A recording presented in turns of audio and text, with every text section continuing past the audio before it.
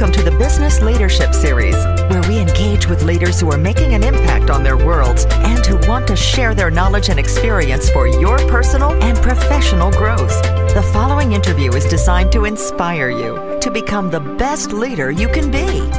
Your host, Derek Champagne, is the founder and CEO of The Artist Evolution, a full-service agency building successful brands, marketing tools, and campaigns, and also the author of the best-selling book, Don't Buy a Duck. And now, let's begin today's Leadership Series interview. Welcome to the Business Leadership Series, where our goal is to inspire you to become the best leader that you can be. Our guest today, Arlene Battishill, she's the best-selling author of the book Retail Shock Therapy, a prescription for what ails your online sales. She's a Shark Tank TV star. You've probably seen her on Shark Tank. She's a co-founder of GoGo Gear, and Damon John calls Retail Shock Therapy a must-read for businesses selling online. It's available on Amazon. Arlene, welcome to the program today. Thanks so much. I appreciate it.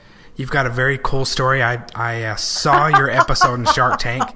And I know that your career and your journey is way before and way after Shark Tank, but it's a starting point where many of us got a chance to see you on a bigger stage.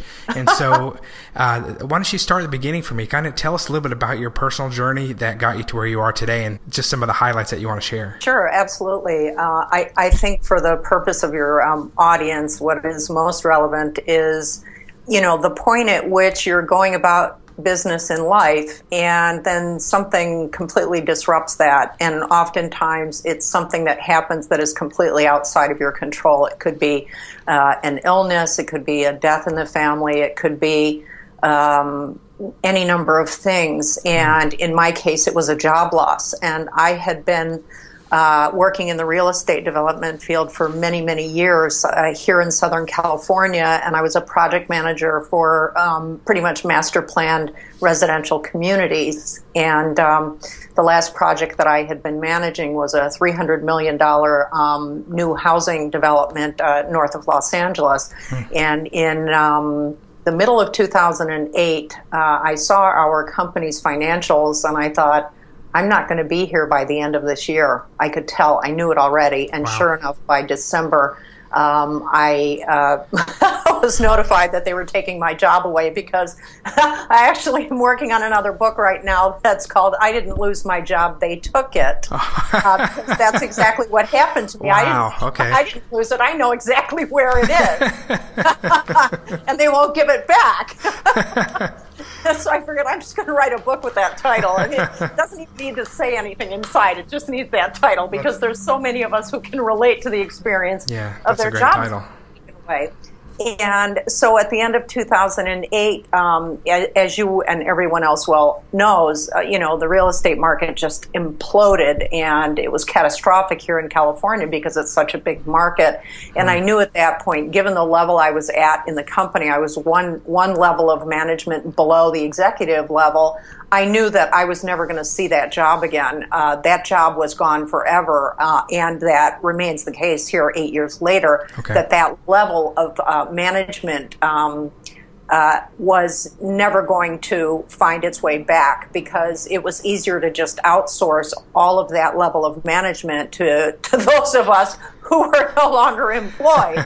We would come back as consultants, and that works great for the company, but it provides nothing to those of us who had our jobs taken away. So there we are at the end of 2008, and it just so happens that I ride a motorcycle and I ride a scooter, and I was commuting on my bike, and I couldn't wear, I would wear a suit, and the only thing I had to deal with was that I had a helmet on, and my hair was messy, and so I kept my hair short so that I could at least take my helmet off, look in my little mirrors, and do something to my hair before I walked into my office. And I'd leave my helmet on my bike, so no one ever knew that I was coming in on a bike. Well, the problem with that is that I wasn't wearing anything protective to ride, and it's really dangerous to do that. It's life-threatening to be riding without any protection. And fortunately, here in California, we have a helmet law, so at least you're protecting what brains you've been given. Right. And so when I lost my job at the end of 2008, I knew that I was not going to be back in the real estate field anytime soon, if ever, because of the, dramatic downturn in the economy and all those jobs going away. And I knew that there wasn't likely to be another comparable position anywhere for me at that time. And so I decided I'm just going to go do something on my own. And I was lamenting the fact that I couldn't find any protective clothing that I could wear to work over my dress clothing. And that's when, after searching and just giving up, especially as a woman who rides, your only options are to wear stuff that's made for guys and it's cut for guys, which means it doesn't fit women, and even worse, it doesn't look good on us. Right. And so I spent the next year in 2009, I went into this completely blind. I didn't know anything about fashion. I didn't know anything about sewing. I didn't know anything about anything that had to do with making clothing, and even less making clothing for people who ride motorcycles and scooters. And so in that next year, I basically made it up as I went along. I hopped on a plane and I went to China and I interviewed 17 factories in 22 days, and I did not speak a word of Chinese. It's amazing what happens back in 2009, where Facebook barely existed and all these other things didn't exist. All these mobile apps didn't exist. But one app that did exist was language translation. And so I made my way through China using my iPhone and my little language translator. And I got samples made, and I was basically reverse engineering a regular garment and turning it into a protective one. So I was building all these safety features to the garment, and literally I was making it up as I went along. And every sample I would get, I would try it out as a rider and then go back to the factory and say, no, I need you to do this. And I had no technical experience whatsoever. And it's probably a good thing I didn't know anything, because had I would have never done this. So take me back for just a minute to, that's incredible that you went that fast ahead. You were in an uncertain place. You were laid off or leaving a job. And then what made you decide this is the direction I'm going to go? I'm going to take this as far as I can, or I'm going to take it this far. Some people have a hobby and they tinker with it a little bit. Some of us, or some entrepreneurs, they take an idea and they run with it at lightning speed. What was your mindset at that time? I think that the biggest issue for me was, at that time, not only had my job been taken away, but the stock market imploded as well. And all of my retirement money, half of it evaporated literally overnight. And at that point, I took everything out of the markets, out of the mutual fund companies, and I just put it into money markets, because I felt like, what? If I'm going to lose my money, I want to be the one responsible for losing my money, because it's already been demonstrated to me that the markets are going to lose my money, and the people who managed my money, because everybody lost their money at that time. And I felt like I never wanted to be in a situation again in my life where someone else controlled my financial or economic future. And it was from that moment forward that I said, you know what, I may lose everything, but at least it will have been of my own doing and no one else's. And that's what motivated the whole thing. And, I spent an extraordinary amount of money going through the process of creating this product and then this company that I could have avoided had I known what I was doing. But what I know today as a result of that investment in my own learning, it's paid off 100 times over, because I now have a thriving consulting business because of my taking that risk and saying, I'm just going to go do this. And I'll figure it out as I go along. And what I discovered along the way is, by virtue of not knowing a lot of things, especially technical things, I was able to look at situations and just see them from a common sense standpoint, where I'd be dealing with technical people and they'd be saying all this crap, and I would say, yeah, but that doesn't make any sense. And they would say, well, that's how it is. And I said, no, that's not how it is. That is not how we do this. That's not how this works. You have to figure out another way to do this. And then they would start thinking differently, because no one has ever pushed people to do anything other than what they know how to do. And this happens a lot with technical people. And so you come in, if you have an entrepreneurial bent, you have any level of management skills, you have any problem solving skills, you can pretty much walk into any situation short of trying to put, a plane into the air or send a rocket to the moon. I think you can look at any situation and kind of, suss out exactly what's going on with it and then figure out what needs to be done. And then you get the technical people that know how to do that stuff. That's great. And so I think just having that approach enabled me to be kind of fearless about this. And the other thing is that I knew I wasn't going to get a job. So what else was I going to do? Right. So I'm just going to do it myself and we'll see what happens. And so what happened is we go into 2010 and now the market has really collapsed. And I'm coming to market right at the height of the recession. Wow. One of the things that happened in the industry that I'm in right now with my bike clothing, the power sports industry, is that between 2010 and 2011, there were 18,000 retail stores selling motorcycles and scooters, ATVs, anything that had an engine in it minus the automobile. There were 18,000 of those stores in the United States in 2010, and by the end of 2011, there were only 10,000 of them left. Wow. We lost 8,000 retail outlets in 1 year. And what happened when we came to market at the beginning of 2010, the product was now in the country, ready for sale. We were going into stores at that point. All of a sudden, as we were gaining momentum and beginning to make people throughout the industry and the consumer aware that we were there and this incredibly innovative product was available, all of these stores closed. And what happened with the 8,000 stores that closed, all of that inventory that they were holding, they sold it off for pennies on a dollar to the 10,000 stores, which meant none of those stores were buying anything from any of us. And so we were then forced into a situation where we had to start selling direct to the consumer on the internet. And when you're a manufacturer and you wholesale your product to stores, it's a kiss of death for you because the stores will not buy your product if they think you're competing with them out on the internet. Right. Well, back in 2010, Amazon was out there, but they were nothing like they are today.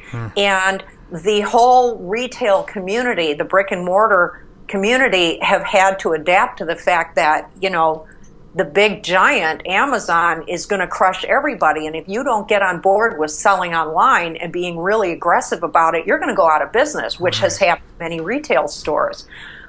So there we are coming to market at the worst possible time and struggling our way through. We were on Shark Tank. I think we filmed that episode in, I think it was August of 2011, and the first airing of that episode was in March of 2012. So what's funny is that episode has been in reruns probably 10 or 15 times now, and it's international. So I always know when the rerun has aired somewhere in the world because we get a flurry of emails from people saying, "Oh, I just saw you on Shark Tank."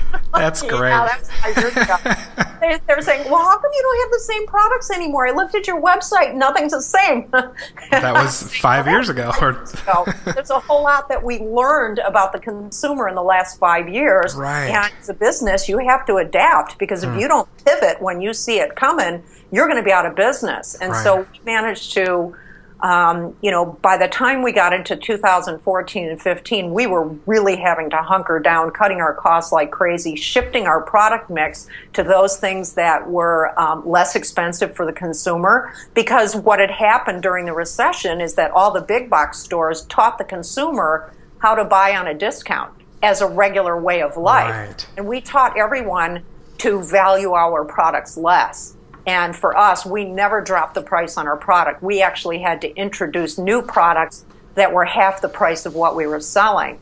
And so by the time we got into 2015, the latter part of 2015, we'd introduced a couple of products in late 2014, and we were finally gaining steam as we got into late 2015. And in February of 2016, we entered Europe. And our business has exploded. Wow. Since we got to Europe. We have done more business in the first 6 months of 2016 than multiple years combined because we're in Europe. And that's exactly what we were doing when we went on Shark Tank. We were looking to get the money to be able to get our operations set up in Europe. And they just kicked our butts to no end about this idea we were going to Europe. But they didn't know what we knew, and they weren't patient enough for us to explain why this was so critical. And plus, they aren't bike people. They didn't understand anything. And after that episode aired, what was funny is I had so many people emailing us about them saying, what do the sharks not get about this? Vespas are all over Europe. Right. And, the market's there, the combined probably 6 biggest countries in terms of the number of registered riders over there. It's probably 40 million people compared to 7 million in the U.S. And so we had to get into Europe. And so we finally did at the beginning of this year. And it has been absolutely stunning, the growth that we've seen in our company. Wow. And so here we are. And then in the middle of all of this, I built the company and the brand using nothing but social media. And this was back in 2009. I was on social media talking about this great new product that, of course, did not yet exist. But I was talking about it like it was here, it was coming. Right. And there was no website, there was no nothing. I just kept talking about it. And I built the whole brand using nothing but social media. And as a result, over these past many years, I pretty much taught myself digital marketing before there was a term digital marketing. So once I started gaining some success using social media for the purpose of outreach to the consumer and selling and actually generating sales, I would tell people what was happening, how I was doing this, and all of a sudden I had companies and people coming to me in droves asking me to show them how I had done what I had done. And all of a sudden I now have this consulting business, which then leads up to my releasing this book just this past May that's all about everything that I know about selling online and all the ways that people interfere with their ability to sell, or worse, interfere with the consumer's ability to buy from them. And so I'd worked with so many clients over the years, and I was saying the same thing to them over and over and over again. And I thought, you know what, I'm just going to write a freaking book. And then if somebody comes to me and wants me to work with them, I send them the book and say, read this first, and then come back and talk to me. That's great. And I want to get into the book more. I have a few other questions for you about your journey. And then I'd love to ask you some very specific questions. One thing I notice and I love is, as an entrepreneur, you find solutions, you find a way to get it done, you learn as you go. And if there's not something available, or a path available, you create a path. And that's one thing I really like.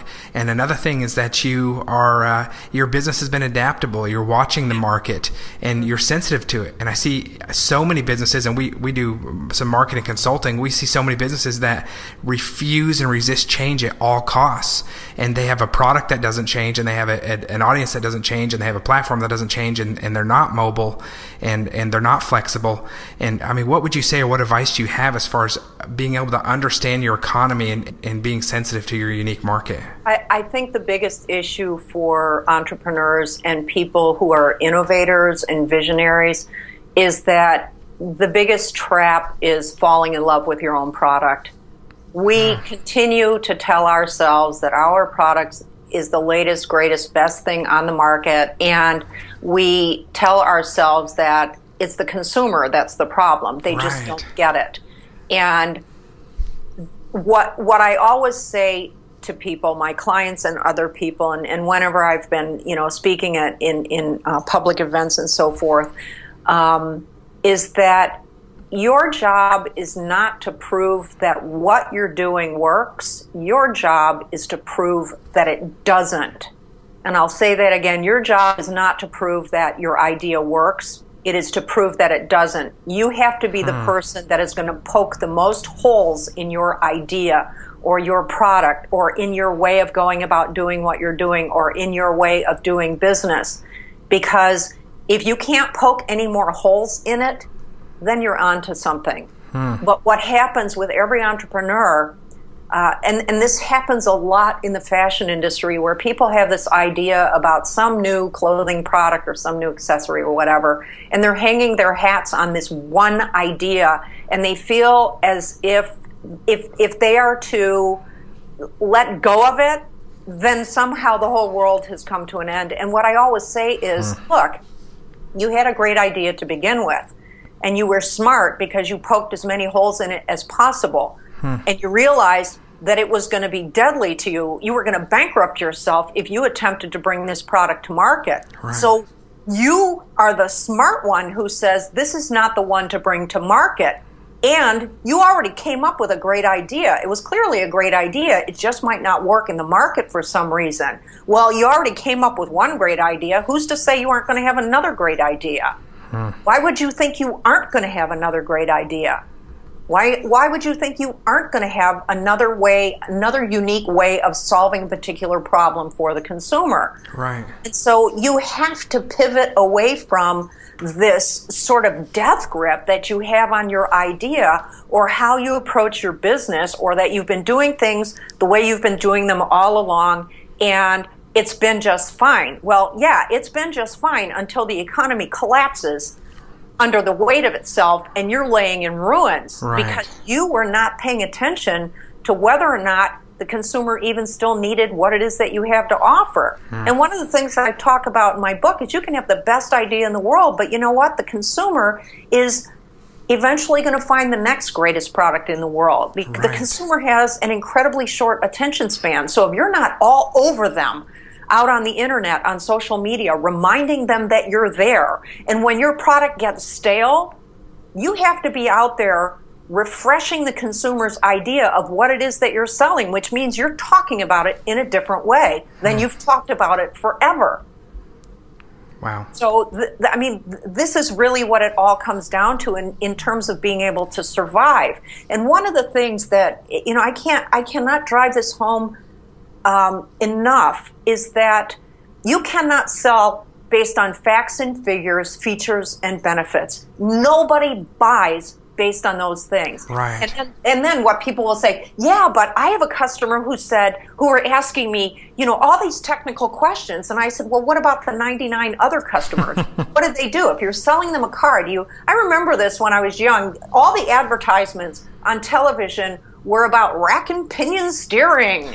And I'm thinking, what the heck is that? But, you know, the guy in the advertisement had such an authoritative voice that I thought, oh, that must be important. Okay, I guess I have to ask about that. I have no idea what that is. But if somebody walks in to buy a new car, this happens all the time. They don't want to talk to the salesperson because, you know what? That person's interfering with the fantasy that that person is walking in the door with, the aspiration that they have about that car. And that car is not about that car. That car is all about how they're going to feel sitting in that car, looking at themselves in that rear view mirror, doing their hair, doing whatever it is, and thinking that everybody thinks they look fine because they're in that car. Right. That they are seeing themselves as the better version of themselves. And that's how people buy.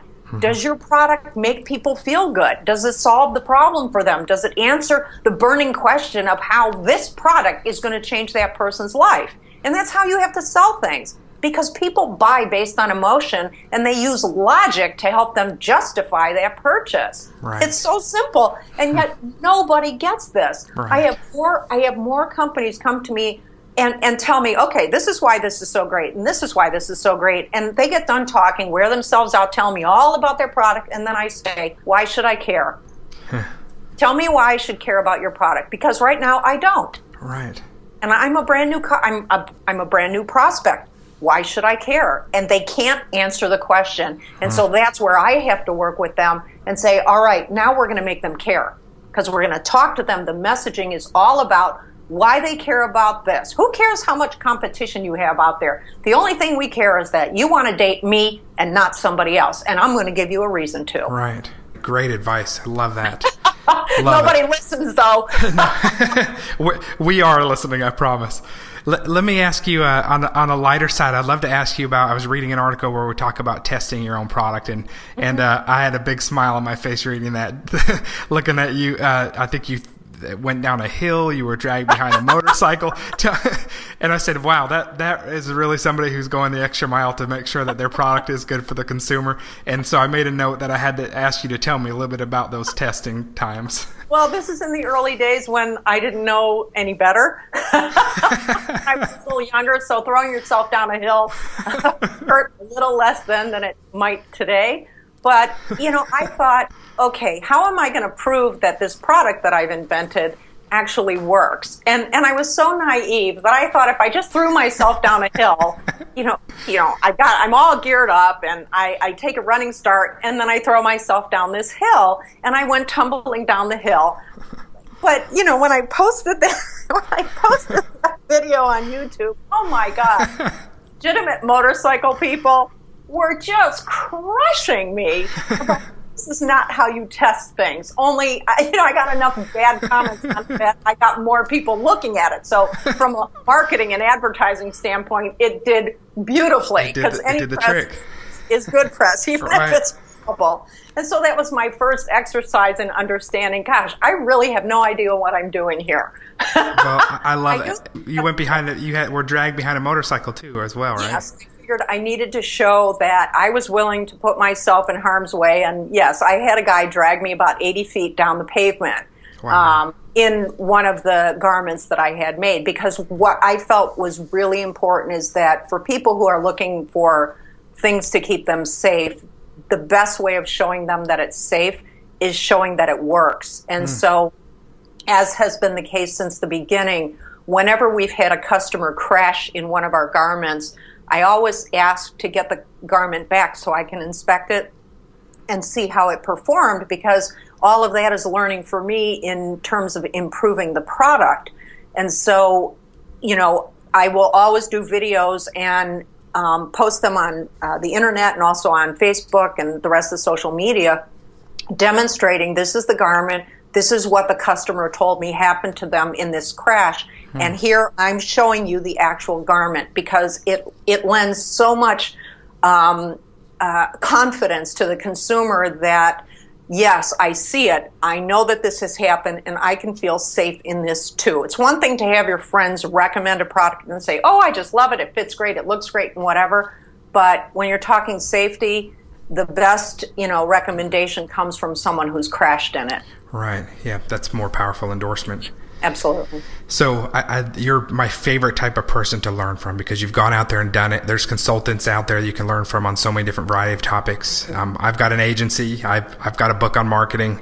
You're the guru. You're the type of people that I want to learn from the most. You've done it very well. So I'd love to hear from you more about some of the things you've learned. I mean, you've got this best-selling book, Retail Shock Therapy, talking about online sales, but tell me a little bit more about social media, about digital marketing, and some of the fun things that you've seen work really well, or some of the things that you're excited about that have really gotten great viral value or have been a great tool for you. I think that when you have a product that you're trying to sell online, many people go the route of, okay, I need a Facebook page, I need to get a zillion fans on my Facebook page, I need to be posting 50 billion times a day. And what happens is that we as business owners will listen to consultants who tell us all the technical part of the exercise, or they say, this is what we will do for you, but they never talk about the intended outcome, which is to get the consumer to buy.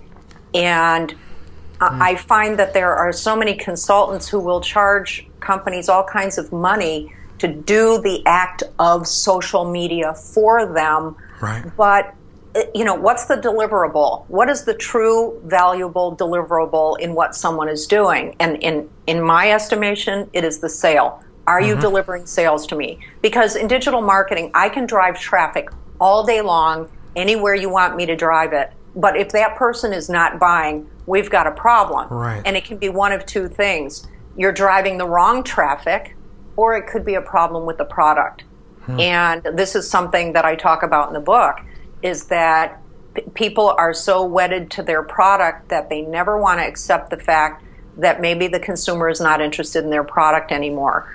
And that's in the natural life cycle of a product. You only have a certain number of years before someone knocks you off, or because someone else comes out with a new and better and improved version of yours, or the consumer taste has changed. And so what I always look for out on the internet, what I'm always looking for is examples of how companies are either repurposing a product, or they're talking about it different than they historically had, or they come to market with a product with an approach that is so crazy that it gets the consumer's attention. And I think that one example of that, I think these guys were on Shark Tank. It's the guy that had the product called the Squatty Potty. Yes. And I wrote about this in the book. That, I mean, this is just a little medical device. It's a little plastic stand to put your feet on when you're going to the bathroom. Right. It's supposed to make it easier for you to go to the bathroom. Okay, fine. You know, old people use these things. Right. Now, how on earth do you make something like that sexy? You can't. It's a medical product. Right. But what they did is they did this outrageously ridiculous video where, you know, here's this guy who's dressed up like, you know, a knight in a castle, and he's dressed in all colorful things, and he's got this multicolored unicorn that is pooping soft serve poop. And it goes into the ice cream cone, and this guy is licking it. And it's so gross, Right. it's so stupid and so funny. Yet I think they probably sold 2 million units as a Right. result of that one video. And they Right. spent a lot of money making that video, but believe me, they got their money back Right. a billion times over. Right. And so another example I read on the internet at one point was this guy, okay, so going back to language translation, this guy had invented a language translator, which was it was probably the design of something that you might see coming from Apple. And so it was the design itself that was most compelling because, you know, we've got language translation apps available and other ways that we do this. Only the way he was marketing it is he didn't call it a language translation app. He said, you know, how to pick up chicks in other countries. Right. And so I just thought that's brilliant because you are moving the consumer in the direction of what they're aspiring to. If you're traveling to another country and you see, you know, if you're a guy and you see some young woman that just rocks your world, how are you going to talk to her? Right. So out comes this little device that enables the two of you to talk to each other. It's still a language translator. Who cares? There's Right. nothing fancy about it. There are a billion of them on the market. But he had an approach to this that got everybody's attention, and he was written up all over the internet for Right. it. Wow. So it is that sort of thing that is most compelling to me. And what that all comes back to is the messaging. What is the Right. messaging about your product? How are you talking about it in a way that evokes or provokes an emotion in the consumer? And I don't care what the product is. There is always a way to talk about a product that will evoke or provoke an emotion in the Right. consumer. And so I'll just give you a real quick example. I had a call the other day with a client who has, you know, the latest, greatest, newest breathalyzer. And I said, well, are you planning to sell this to law enforcement? And they said, no, the consumers. And then they explained why they had come up with this product. And there are other products like this out there. And I said to them, and they were telling me all the, you know, the features of it. And I said, okay, why should I care? And they couldn't tell me. And I said, now I'm going to tell you why your consumer is going to care and are going to buy this. And I said, you're going to target women because women are the chief consumers in the economy. Right. And women are more emotional than men. And if you pull the emotional strings in a woman, it's more likely that you can get her closer to buying. And so what you're doing in all of your marketing is playing on this idea of the woman who's out there for an evening with her BFF, and that you always want to have that continue. You know, one of the beer companies, or it must have been a beer company, they did an ad like this where there's the sad-looking puppy who's alone at home, and he's jumping on the sofa, looking out the window, and you know he's waiting for his mommy or daddy to get home, and it's getting later and later, and he's looking all forlorn, and then the guy walks in the door. And it's an anti-drunk driving type of campaign, sponsored by the people who are providing you with the alcohol, of course. But you know what? That wasn't at all about beating people over the head with fear and saying to them it's something about their bad behavior if that's what they're engaging in. You're just using the emotional part of it to say, you have this great life and you want more of it. Well, here's a way that you can do that. Yeah, that's great. Thank you so much for sharing that. That's very powerful.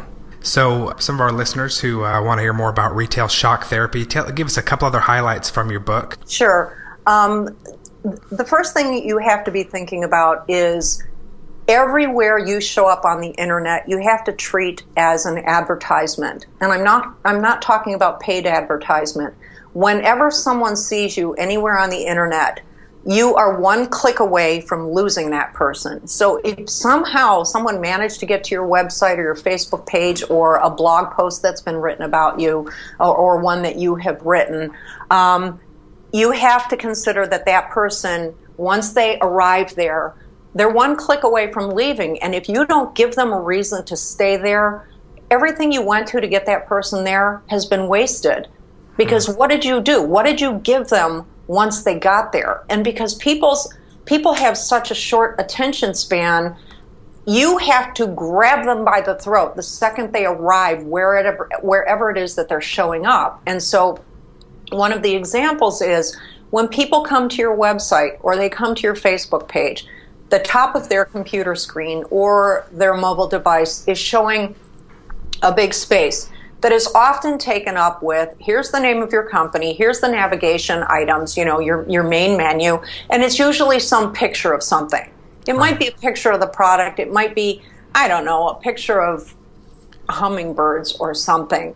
And when they arrive at the website, they have no idea what it is that you're doing. What are you saying to them? What have you done to tell them what you want to do when they arrive there? What kind of image have you presented to them that is provocative enough to get them to want to scroll down your website? Right. Because one thing people do is they're fretting so much about their website and how do I write this page and what should I say and what do I need to include? And then here's all these extra pages that can click through. They're never going there. You can look at your Google Analytics and see where people are going to and just look at your bounce rate. Right. You can have the best looking website and have a bounce rate of 97%. That people get there and they have no idea what they're doing there and they leave because you didn't give them a reason to stay. Right. And so front and center, your top of your website, what is visible on a computer screen or a mobile device, that's your billboard. The same thing with your Facebook cover photo. That is your billboard. And on that billboard, you need to show an image that is really compelling. It may not even have anything to do with your product, but you show this image that is really compelling, it's provocative, and you use a sentence, you use a caption, you use text on that image to give them an understanding of what you're doing there. So let's say it's an alarm company, and so you might use an image of someone inside in their bed sleeping and some dark, shadowy, silhouetted character outside the window, so you instantly understand there's a level of fear here. Right. And, your text might say something like, intruders not allowed, or are you sleeping well through the night? Right. Or how do you sleep at night? And so it's kind of like you're poking the bear. You keep poking at the consumer. You're poking them to provoke them to act. And so here you've got this scary picture. Here you've said, how well do you sleep at night? And somewhere else there's a call to action button that says, click here, click to feel safe at night. Right. Peace of mind is a click away or click. Exactly. That's great. Yeah, and we see so many times where often we tell clients it's unconscionable to have a big advertising campaign or whatever campaign you have, and then your goal was to get them to the site, and then when they get there and they don't know what to do next, hold their hand, take them. As consumers, our attention span is so short now. We expect to be catered to when we get somewhere, and we expect for you to tell us that and to take us through the process. We want to be. We'll have shy clients who say, we don't want to sell. No, they want to be. Yeah, there's the right way to do it, but they are expecting that when they get there, and so take them the rest of the way and hold their hand. Absolutely. Everything you just said is spot on. And another thing that people are, business owners are really reluctant to do, companies are really reluctant to do this. In fact, I had a meeting with the Subaru Corporation, and I was reviewing all of what they're doing in their digital marketing and so forth, and they were doing a phenomenal job. And this was with an agency that I was working with. And then I asked them why it was I never got an email from them. And they said, well, what do you mean? Because I had signed up for their email list when I knew I was going in for this meeting. And I signed up. I never got an acknowledgement email. I waited a week. I waited 2 weeks. In fact, I signed up on 4 different locations on their website, the Subaru corporate website, meaning where they're selling all their cars and everything. 4 different places I signed up with my email. I never got a single email from them. And weeks later, I go into this meeting and I said, how come I never got an email from you? And they said, what are you talking about? I said, I signed up in 4 places on your website to get email information from you. And they said, well, we just do it periodically because we don't want to bother the consumer. And I said to them, you have to be kidding. And here's the example. There is an online lender called Kabbage.com with a K. Okay. And I signed up because I had a client that was also an online lender trying to compete with Kabbage. And I signed up for Kabbage's email list. And I kid you not, in the span of 30 days, I got 32 emails from them.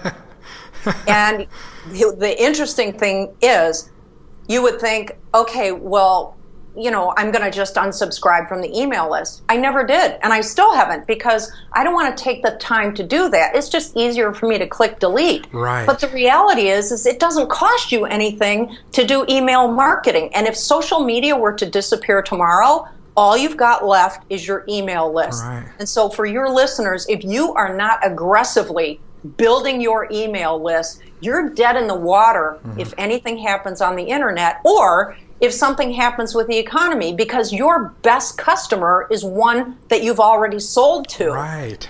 You don't have to work at selling to people who've already bought from you. You have to work at getting that first sale from them. And the way we get that first sale with a lot of goods or goods and services or products and services is that we have to take the time to develop a relationship with them. And how do we do that? We do that through our email campaigns.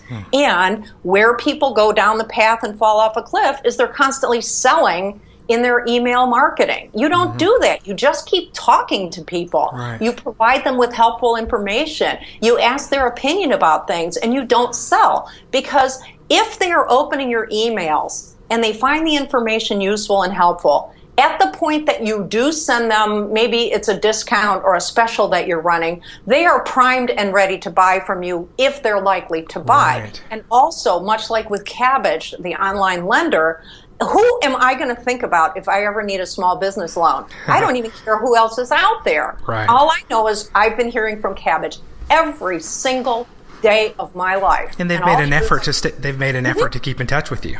Right, and it costs them nothing. Right. So that's the thing. It really is using just 2 takeaways that I cover in the book. And things that people could implement this very instant after they're done listening, is to make sure that everywhere you are on the internet, especially your website and your social media presence, wherever someone might land, this includes, what are you using for your YouTube channel? How are you looking out there on Instagram and other places that you're posting things and so forth? Everything is a giant billboard for you, and you have to treat it as such, and that's the kind of thing that you put out there.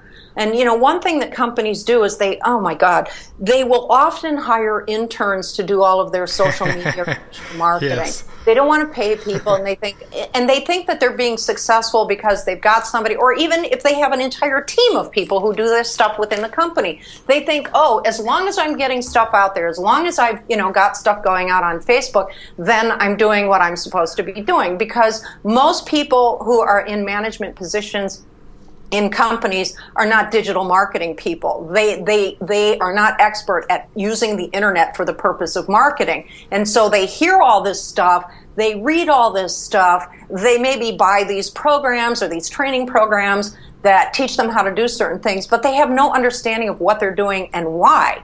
And it's this whole idea of everything that you're putting out there is causing people to feel like at some point they're going to buy from you. You just have to make sure you are in their face in a way that is so compelling that what you're posting out there on social media has value to people, and that you're not always selling. You have to be really mindful about every message that goes out to the consumer, because if you're careless about it, that prospect is walking away, because they can smell that crap a mile away. Right. They can smell that you're disingenuous, that you have some intern posting crap that they don't care about, that's junking up their feed on Facebook, and you will never get that sale. That's such great advice. I can't wait to read the book. I've got it ordered out. I just ordered it on Amazon. And I want to recommend that our listeners go on Amazon, look up Retail Shock Therapy, Prescription for What Ails Your Online Sales. Again, that's Damon John from Shark Tank calls it a must-read for businesses selling online, which should be all of us one way or another, especially after today. Yeah, a couple more quick questions in just another minute. Just tell me, what's next for you? You've got so much going on. Is there anything big that you have yet to do yet that's on your bucket list that's coming up for you, or that you want to clear some time to work on?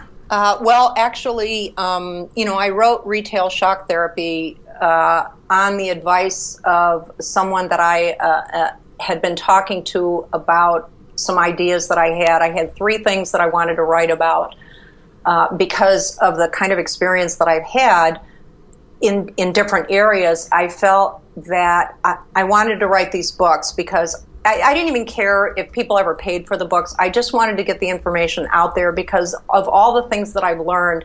There are things that are common to every company and every person that is in a given situation. And so on the advice of this person, she recommended that I release Retail Shock Therapy first. But in fact, my real passion is my book. I didn't lose my job, they took it. Because I know what it felt like to have my job taken away. And I had a big paycheck. I owned 3 houses at the time. I had all kinds of money in the bank. I had retirement money. I won't say I was living large. I certainly wasn't living large. It was more a matter of, by the time I was getting into my late 40s, I pretty well thought I had everything dialed in for the rest of my life. And, when I turned 48, that's when they took my job. And that's not where you want to be, because ultimately the houses went away, everything went away. Right. Because what are you going to do when you're unemployed? And the biggest insult to me, having had that big paycheck, is the first time I got my unemployment check, and it was 1/10 of what I was taking home. Wow. And, you're carrying mortgages and you've got all these expenses and you're plowing through all of your life savings just to keep afloat. And there was no help for anyone at that time. People who were in my situation, there was no help. There was help for people who had gotten into mortgages they never had any business being in. Right. And there was help for all kinds of other people, but there was this whole raft of people in the country, high-level management people, there was no help. And so I watched all of my savings disappear, all at the same time that I was getting this business up and running. And I figured, well, if I'm going to go down, I'm going to go down in flames. And I'm going to have one hell of a time on the way.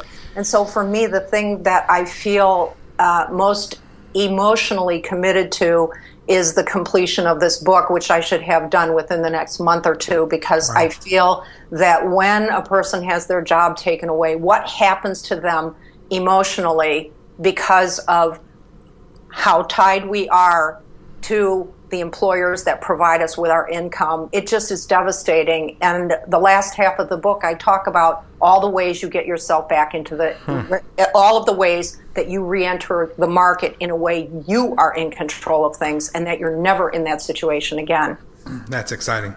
I look forward to reading that one as well. Arlene, thank you so much for being our guest today. It's my pleasure. Thank you so much. You're again an inspiration, a great example. You're an innovator. You are a great entrepreneur. You're very successful. You've created an international brand. Congratulations. Yep. Thank you. And coming out of having a job loss, which you're writing about right now, to what you've done today is truly incredible, and it's just a great example of the American dream and the innovative entrepreneurial spirit. And it's exciting to see. So we look forward to continuing to following you and seeing the great things that you do next, and to reading your books. So thank you again, and we wish you the best. Oh, thanks so much, Derek. I really appreciate it and wish best of luck to all of your listeners. Thank you so much. You've been listening to the Business Leadership Series, where we engage with leaders who are making an impact on their worlds and who want to share their knowledge and experience for your personal and professional growth. This interview was designed to inspire you to become the best leader you can be. Take a 5-minute complimentary marketing assessment for your business. Whether you're a startup or an established brand looking for more quality customers for your business, this confidential assessment will help you identify the next logical steps for appropriate marketing tools, strategy, and development for making sure your branding and marketing campaign is a success. Visit AssessMyMarketing.com today. That's AssessMyMarketing.com.